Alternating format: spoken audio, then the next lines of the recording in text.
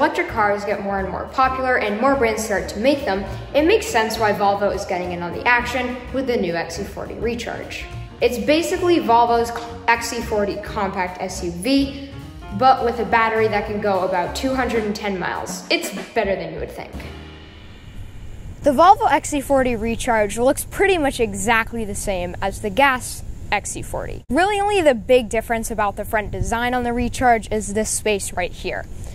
Now, on a regular gas XC40, this right here would be the grille, but because it's an electric vehicle, it's not a grille. Now, to cover it up, Volvo just took the gas XC40 and then took this piece of sheet metal and just covered it up.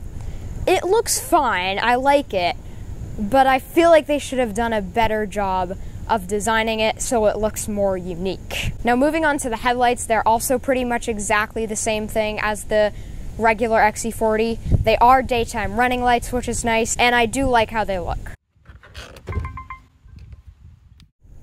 Because it's an electric vehicle, the Volvo XC40 Recharge has a frunk instead of the engine. Now you have to open this big thing, and then you have to open a second part, and you finally get into the itsy bitsy mini frunk of the XC40 Recharge. Now this is probably the smallest frunk in an electric vehicle I've ever seen, and there's this weird divider that has to go in the middle of the two sides, and then on the two sides it's extremely small. You probably only have room, if you want to use the trunk, you probably only have room for maybe 2 pairs of shoes and a water bottle. So it's kind of useless. I do very much like the wheels that are on this car. These, I believe, are the 19-inch options. You can get 20-inch options, so that's good. I think these are the 19 ones. I'm not 100% sure.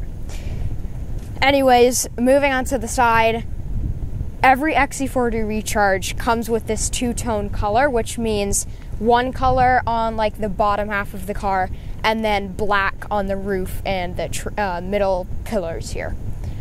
And then next, this is the charging port, which looks like a gas tank, unlike Tesla's, which is fine. It's easy to open too. You don't have to actually have the charger to open it, unlike Tesla's.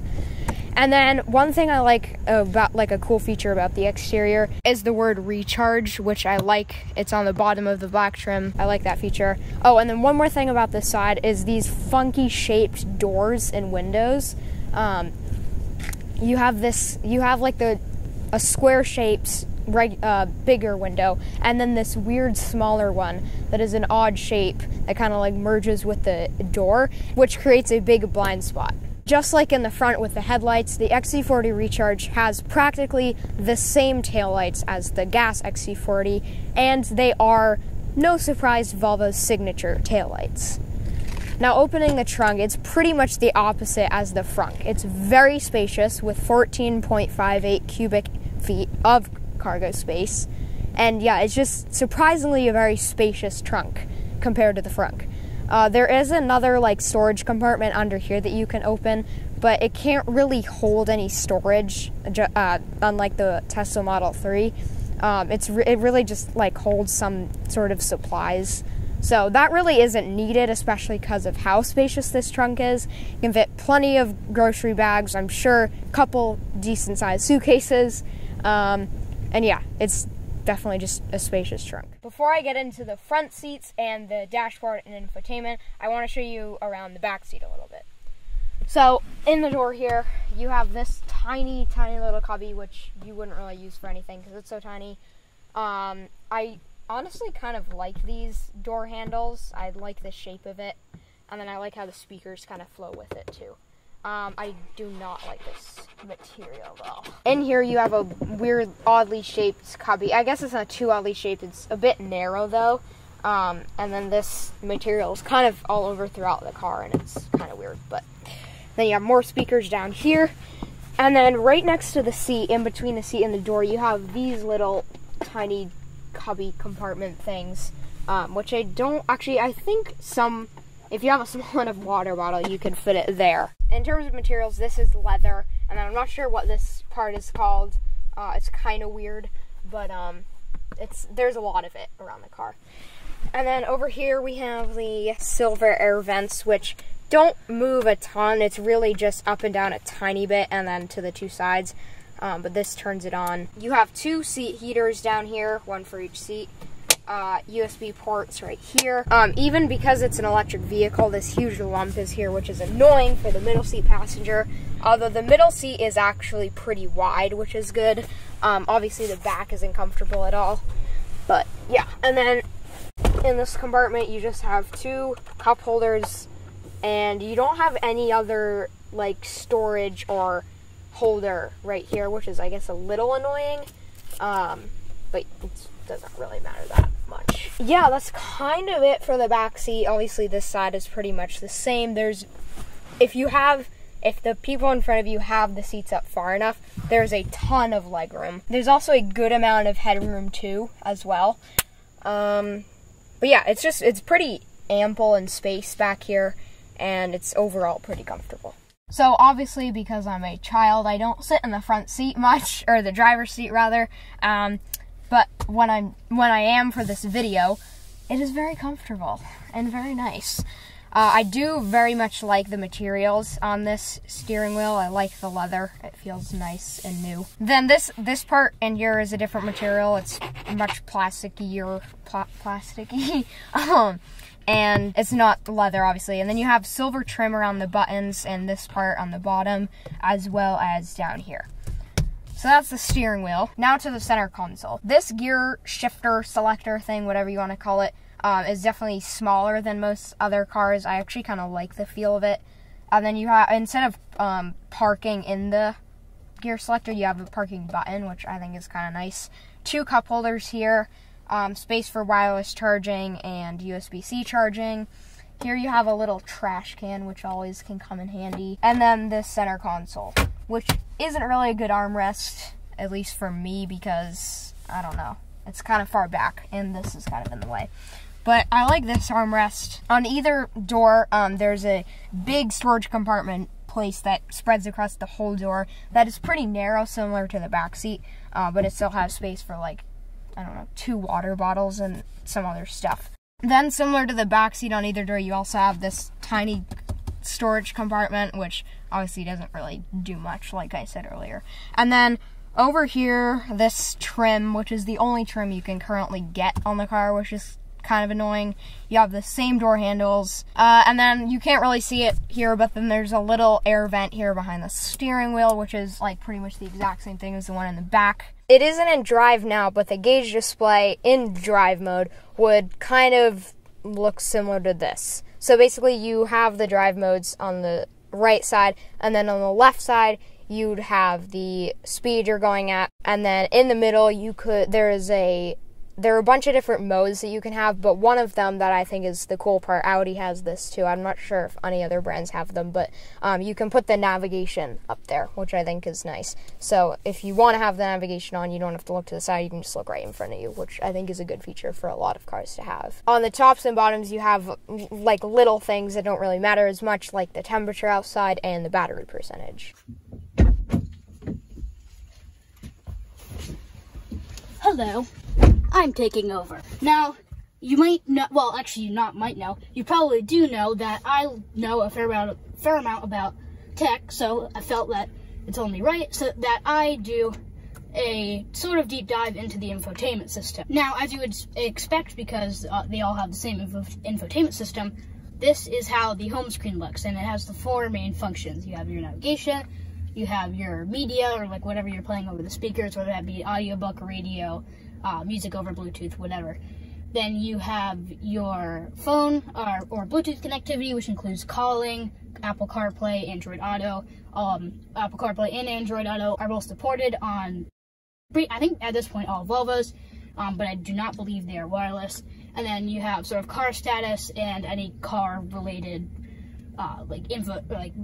information, whatever, and I won't do much about that. Aside from the home screen, you have this sort of app array, and these are basically all the functions you can do without installing anything or whatever on it. So like I said before, you have maps, phone, Bluetooth media, like whatever you're playing over the speakers, car status, and you have a digital owner's manual. Now let's go into maps first, and similar to Tesla, Volvo uses Google Maps for navigation. Now, unlike Tesla, they don't use their own sort of setup for it or look. It just basically looks like the Apple, or the Google rather, Maps app on your phone. So you can search for things.